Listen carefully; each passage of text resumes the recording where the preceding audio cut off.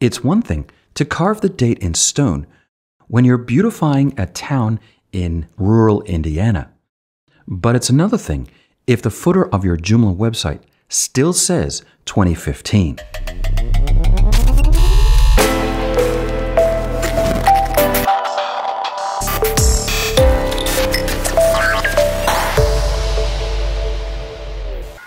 Well, this is a problem we can easily solve.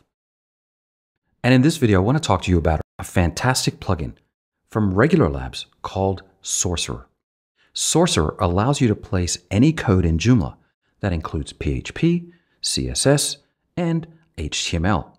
I've used this consistently for the last 10 years, and it is a terrific plugin. There's a free version and a pro version. The pro version allows you to do just a couple more things, including the ability to include other files and select your include method. Now, that alone is worth the pro version, but it also gives you some advanced security settings that are really worth it. Now, I'm just going to show you how to quickly and simply fix the footer of your Joomla website. For years, all we did was just type this in, and then on January the 1st, go in and update the date. Well, how silly is that? When Sourcerer can do it once, and you'll never need to touch it again. For the purposes of this video, I've already downloaded and installed Sourcerer. I'm going to head over to my copyright notice module, which right now, again, is simply just text. If you scroll down underneath your text editing area, you'll see a code button. Click code, and I can insert code, CSS, JavaScript, PHP, and tag settings. I'm using the pro version. I'll click on PHP. It allows me to include a file, as I mentioned, but all I really want to do is change the date. So it's quite simple in PHP to do that. In fact, Sourcerer will even add the PHP open and closing statements for me.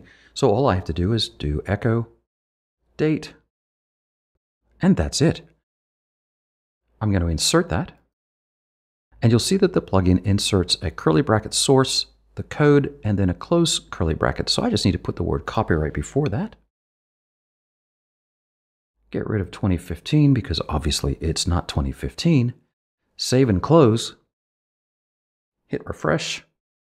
And now the date on my site is correct. You can use Sourcerer in any article or module in Joomla.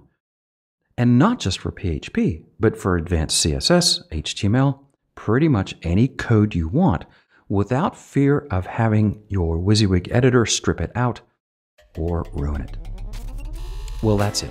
Thanks for joining me today for this OS Tips. My name's Rod Martin. Would you please subscribe? And we'll see you in the next episode.